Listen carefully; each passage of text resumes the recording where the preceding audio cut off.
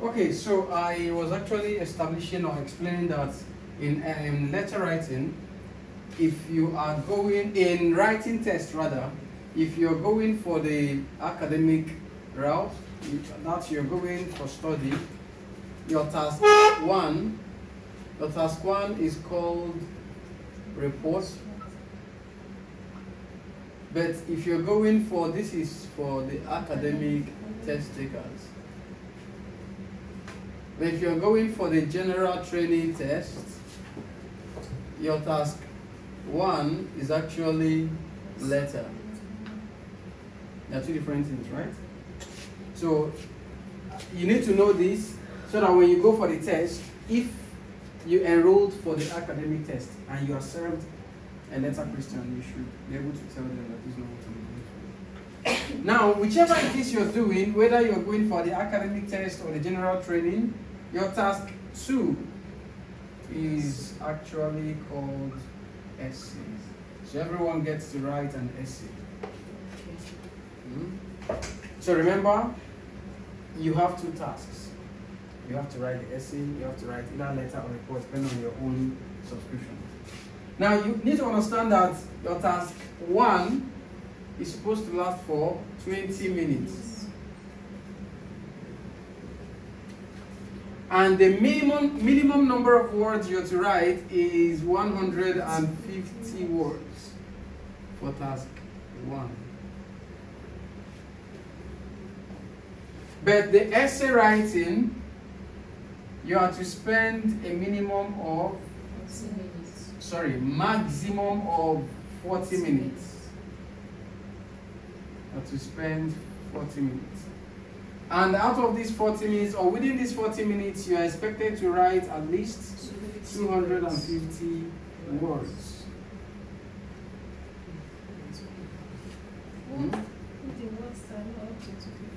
You're losing mark. You may find something, you must add something.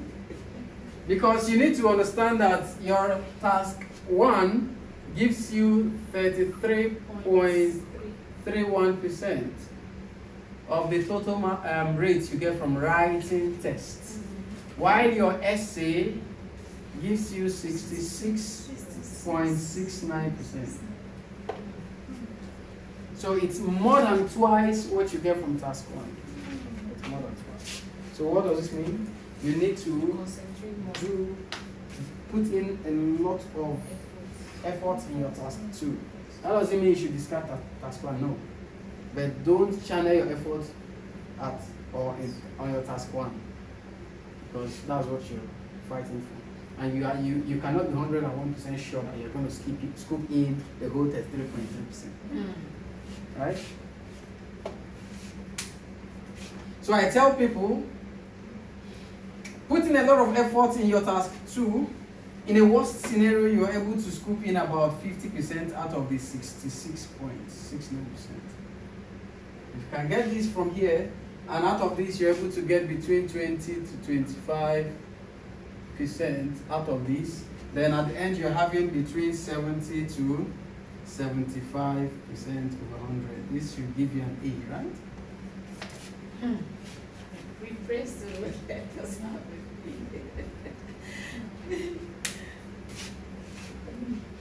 Those are professions and reason. Now, to have a good essay, there are factors you need to work on. There are things that will help you to produce a nice or an excellent essay. One is your lexical resources.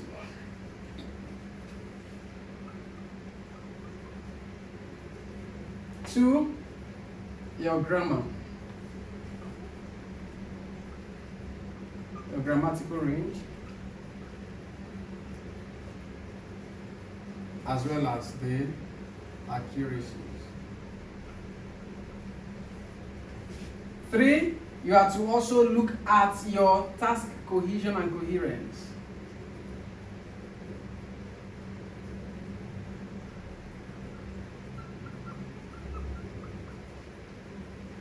Then lastly, you have to ensure you achieve what we call task achievement.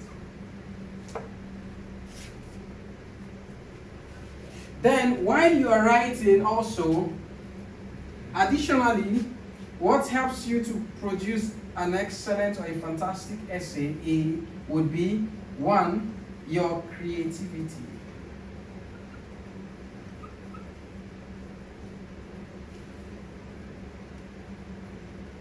Your spontaneity.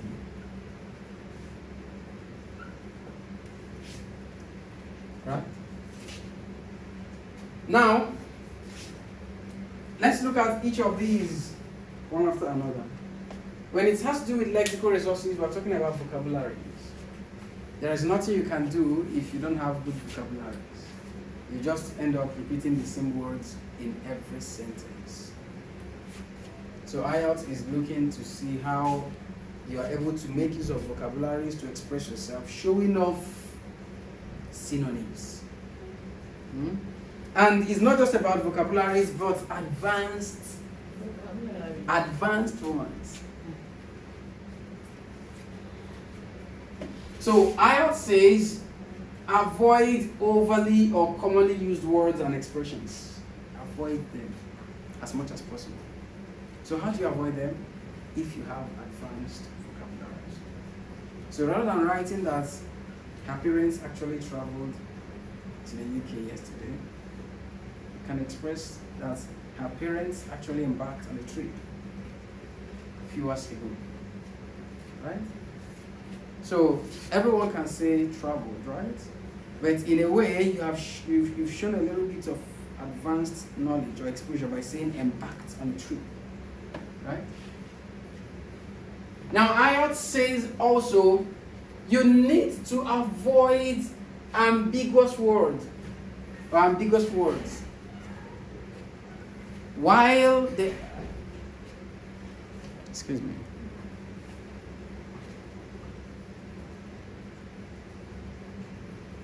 Okay, why there is the emphasis on avoidance of commonly and overly used words, advising for advanced words, you also need to be careful to avoid ambiguity. So how does ambiguity come in? When you make use of certain words that have multiple meanings, and you just drop the word in a sentence, you are not sure if the examiner is aware of the meaning that you have of that word. The examiner might know the other meaning of that word, while you know another meaning. So when you make use of that word in a sentence, using the own meaning you know, which makes sense in that sentence, the examiner reading it has a different meaning that he or she knows or has of that word. So to the examiner, this is what we call malapropism in English. The wrong use of words in a context. Do you understand this? So in that situation, what you've written does not make sense to the examiner. So who has lost it? The tester guy.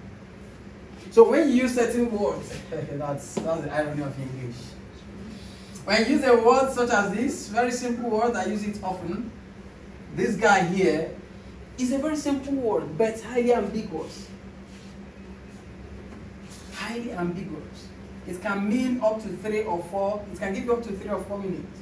Just one word. If tomorrow be your birthday, we shall be present at your birthday, we shall present a present, even though the news broadcaster presented the news. See different meanings. So, we shall be present, spelling. We shall present, spelling. A present, it's the same spelling. So, when you use this word in a sentence, how sure are you that the examiner knows that meaning that you know? What if the examiner knows the other meaning? Right? So you are jeopardizing the meaning you want to pass across in that sentence. So IELTS says, ensure to avoid ambiguity. Go for words that are very precise in the context you are passing. Please, don't forget this. So now, what can we use?